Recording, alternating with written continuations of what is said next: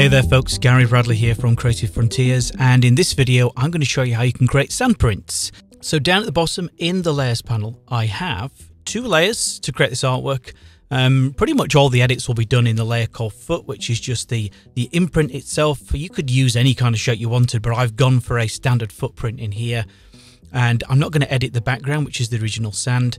I'm going to split this tutorial into two sections. I'm going to show you how you can create the effect of the footprint, and then I'm going to show you some of the things I had to do to get the footprint to look the way that I wanted. So I did start out with an image of a footprint, a bare footprint, not a raw bare footprint, a human footprint. And then when I tried it at first, it didn't give me the effects that I needed, so I needed to soften that up a little bit. So I'll show you that technique afterwards. But in terms of creating our print effect, if I move my layers panel here to the side, and then I will right click on the layer name in there called foot, and then choose to convert that to a smart object so we can protect it. And then I'll go to the edit menu and then choose free transform. And then I'm going to hover my cursor on the outside of the transform box there. To get the rotate symbol, I'm going to click and drag and just rotate that a little bit because I don't want to be pointing straight up, and to make it look a little bit more interesting. So there, an angle of just shy of 30 degrees in there. You can see that in the options bar up at the top. And if I'm done, then I'll click on the tick to apply that edit. And then what we need to do, and obviously we don't want this to look black in the sand, so we need to fade this out slightly. So in actual fact, it's the layer effect I'm going to apply to this that will do most of the work. So from the blend mode menu, I will go down to and choose soft light. So what that will do is it will of course remove a lot of that harsh black look to the footprint. And then from here, if I reduce the opacity, it will hide everything in that layer, including the effects for what I'm going to apply, which is a bevel and emboss. Now I don't want that. I just want the pixel content to be faded. So that would be the fill. So if I swipe over that in there and type in, say, 15% as the starting point, you can hover over the word fill in there. It's a scrubby slider. So if you click and hold down your mouse and you drag that to the right, to the left, you could just add back in that little bit of the footprint in there afterwards if you want to. But as I'd say, it's probably something that you would do towards the end of this process. So I'm going to set that down quite low again in there, back down to about 15%. It's barely visible. But if I then go back to the foot layer, go down to the FX icon, and then from the list in there, choose Bevel and Emboss. It will apply the default Bevel and Emboss in there. So if I move this to the side, at the top in there, this one is going to need to be an inner bevel. So you've got an outer bevel, inner bevel, lots of options in there. But for this one, it needs to be inner bevel. Technique in there, I want to leave this set to smooth. I don't want a chiseled hard or chiseled soft effect in there. It's just not going to look right. I want it to look as natural as possible. So leave that set to smooth. You do get a very small basic preview of what that looks like. But it's not really until you start changing things like the depth and things like that where it will actually kind of spring to life. So in this case, I want to make sure that this bevel and emboss is not set to a direction of being up, raised. It needs to be a down surface in there. And you start to see there's a little bit showing in there. And then if I go to the depth slider, I can set that one to a depth of, in here, I can go quite high. So if I increase that, you can see there. But it looks too uniform. So, I mean, depending on the size of your image, you will have to vary these sliders a little bit. You know, if it's a screen size graphic, you might have to find that you don't have to drag these sliders quite so high. If it's a print quality graphic, then you might find that you do have to drag these sliders a little bit towards the far end in there to increase the effect.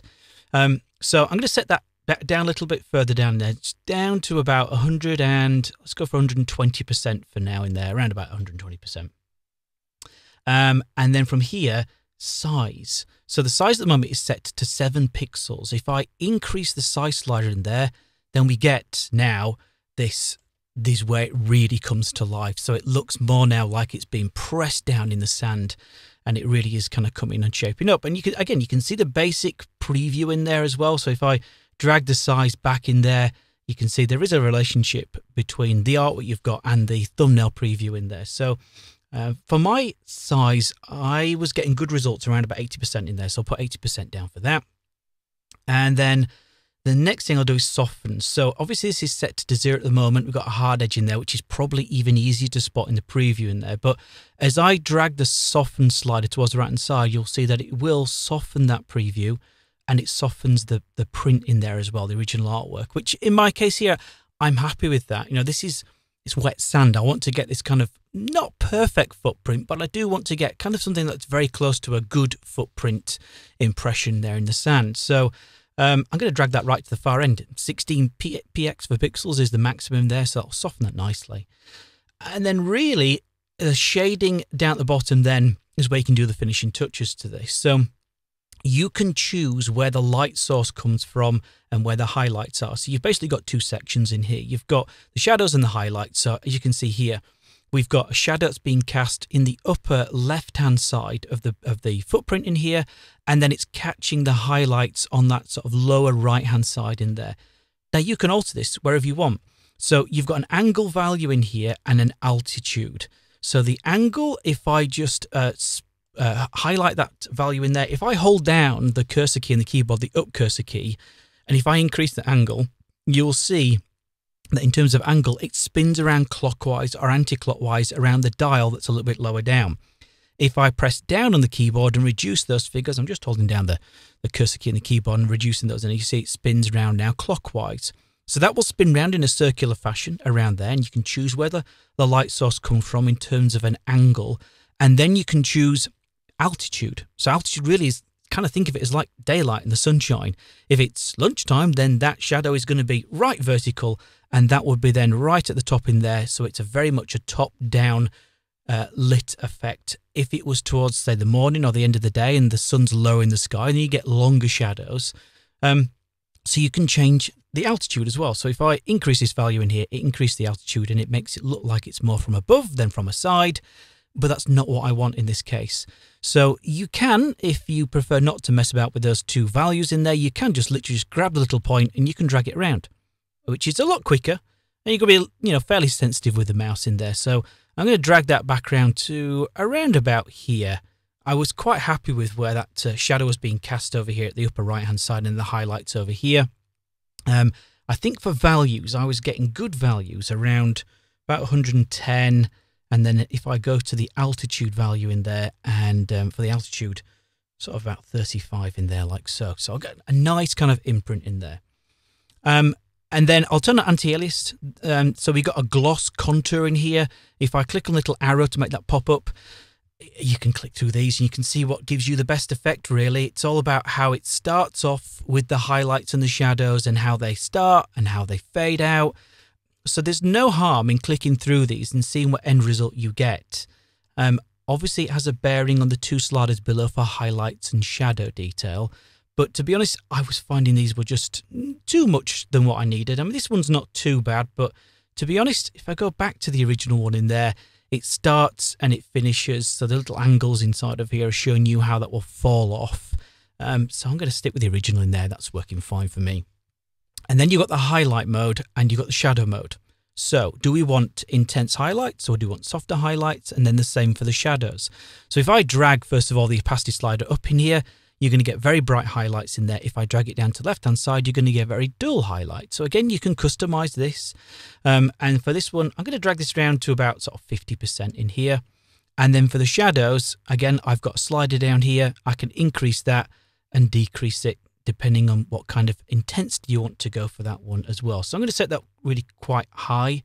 I'm going to set to sort of 80s to 90s in there. Now, it looks quite intense at the moment, but I do want to change the colors because the highlight at the moment is set to a white and the shadow set to black.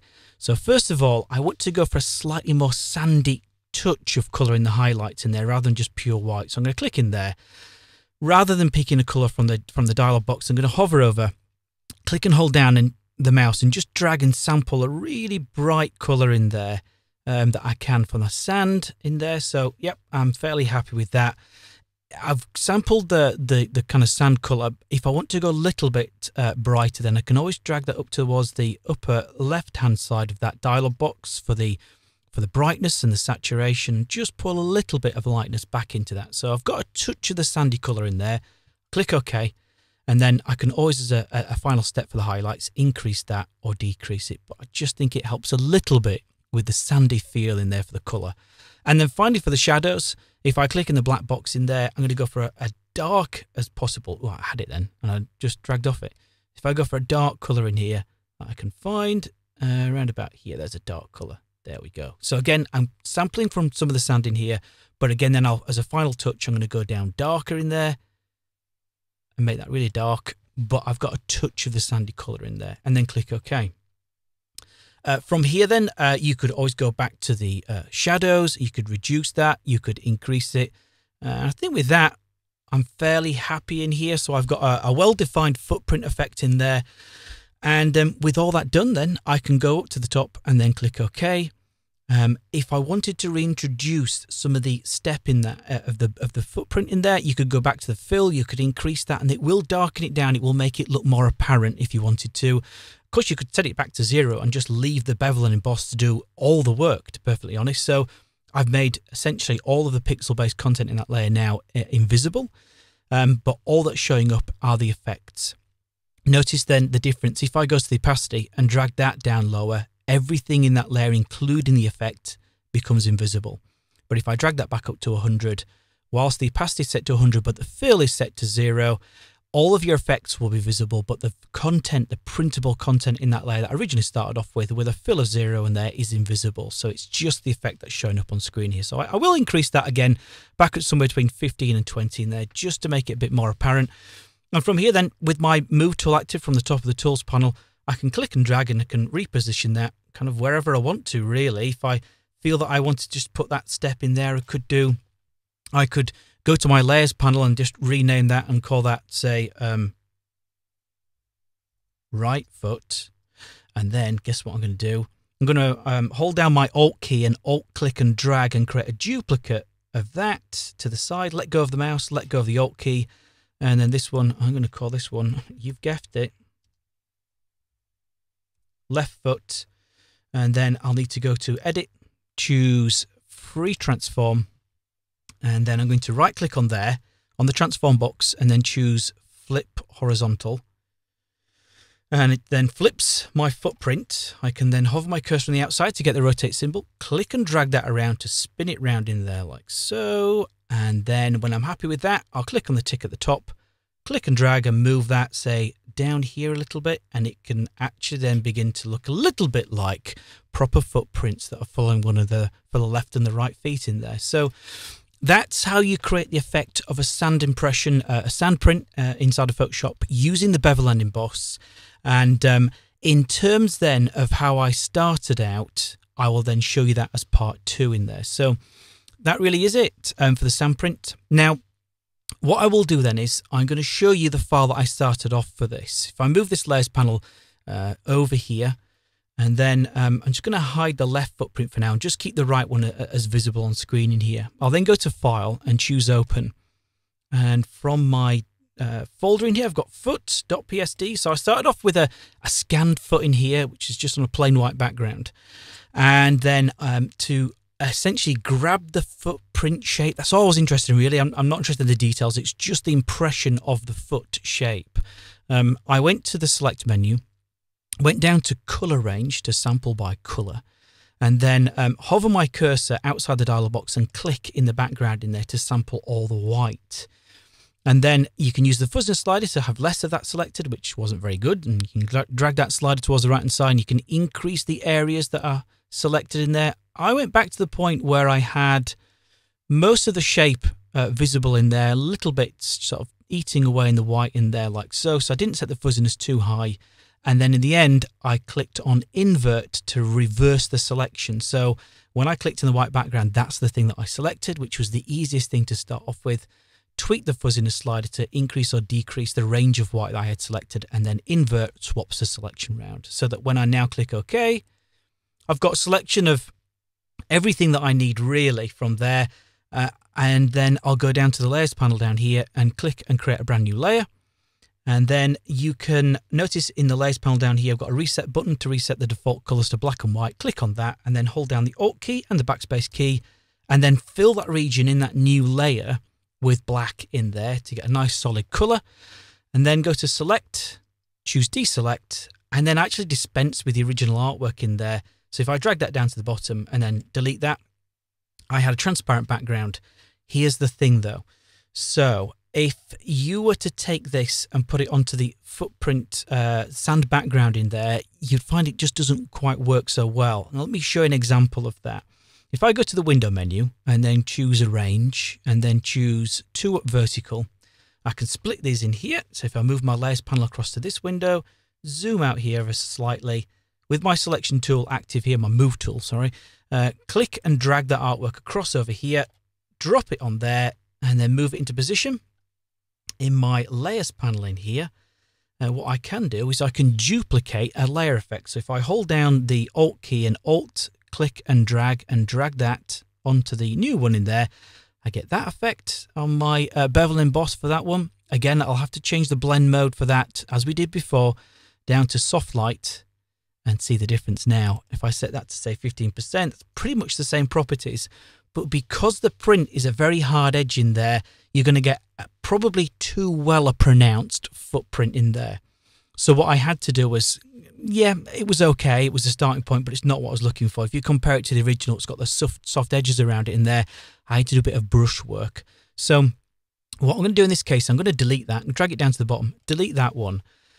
And then in this document, if I click on the tab in here, I called that one base. That was the base print in there. Then go down to the bottom, click on the new layer in there, and then call that one the softening, to soften the edge of that in there, like so. And then I literally picked up my brush tool and I painted around the edges, so to soften it in there. So if I pick up my brush tool here, go up to the top to the brush tip menu, and then just make sure that I'm using, under general brushes in there, a soft round brush.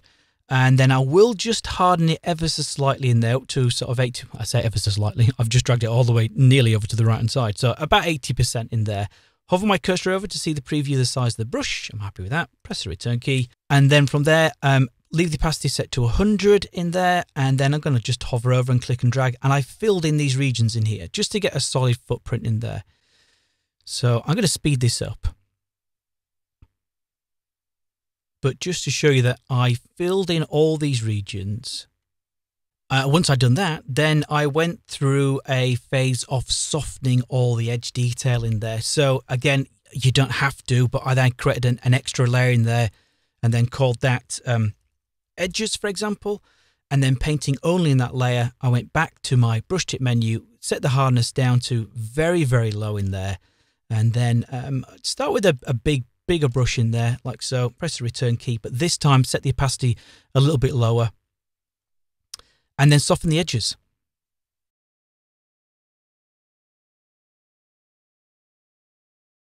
And then when I'd done that basic softening, what I did is I went to my layers panel.